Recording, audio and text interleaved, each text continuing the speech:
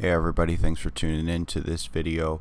We're gonna go ahead and check out how to FTP to your GoDaddy Managed WordPress Hosting. Super simple process, and I'm gonna show you here.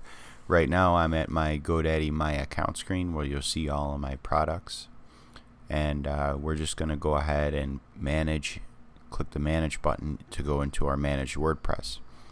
But you'll see that I have a basic version of Managed WordPress. So when I click this Manage button, it's actually going to take me directly into my WordPress dashboard.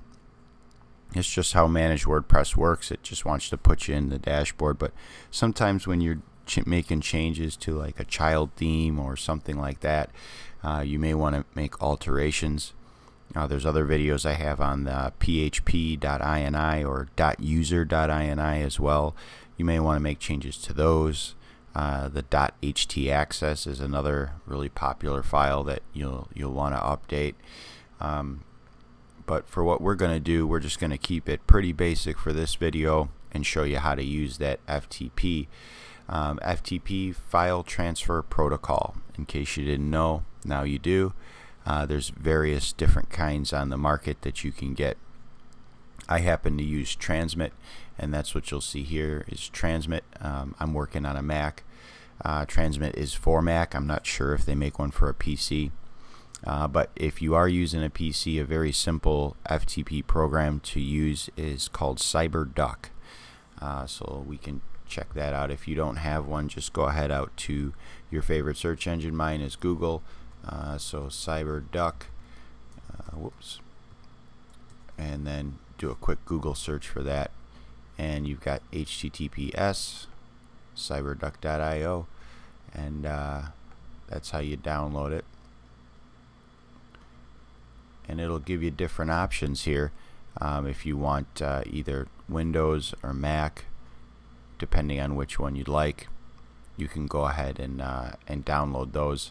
I'm not going to download it because I already have an FTP program, Transmit. I use it. I love it.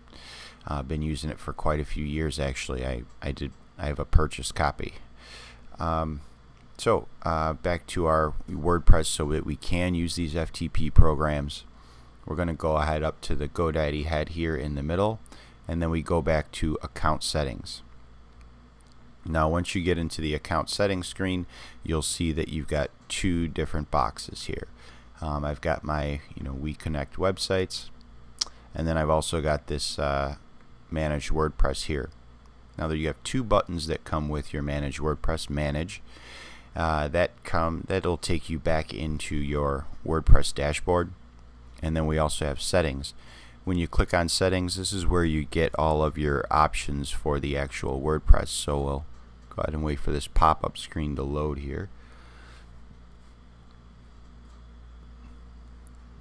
And Managed WordPress is something that a lot of GoDaddy has a lot of control over, which is good for some people. It's good for running websites that you don't make a lot of updates to. So this pop-up, you got all kinds of options here. You can add or change your domain name. You've got your backups here. You've got DNS, SSH, and FTP. This is what the one we want, SSH and FTP. We got database, and we got remove site. But for here, we're going to go back to this SSH and SFTP, and we're going to go ahead and just copy and paste these values in here. Just do a nice copy and a paste there, and then we'll do a copy here and a paste there.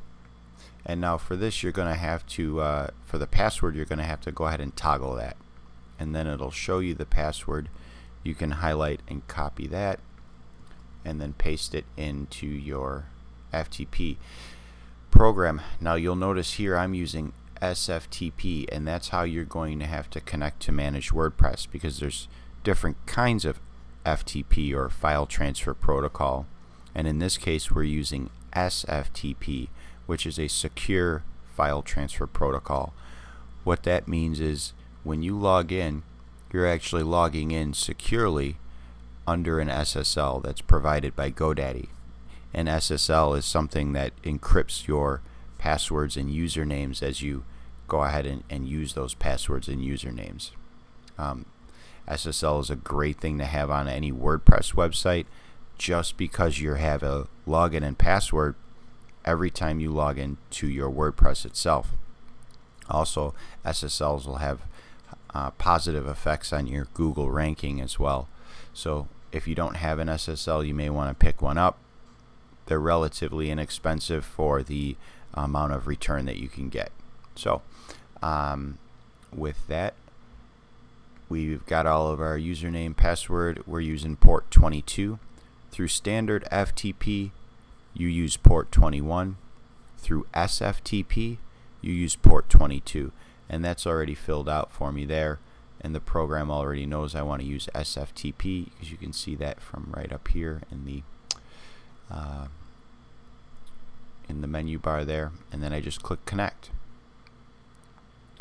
And once you click connect, it's going to go ahead and log you into the server. And now you can see all of your WordPress files here. Here they are. So we talked about htaccess file. That's this file here. I don't happen to have a .user.ini file here, but you can always add one. I may add one later, but this is just a demo site.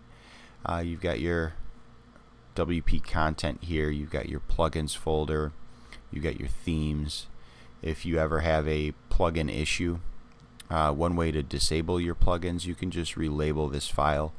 You can even just put a dash in front of it, and that by doing that, that disables every plugin inside of that folder.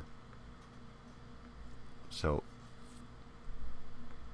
that lets you just disable them, so you can try and get into your WordPress dashboard if you're having an issue.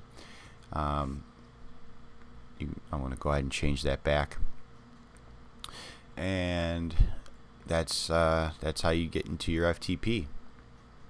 If you wanted to download one of these files, you can.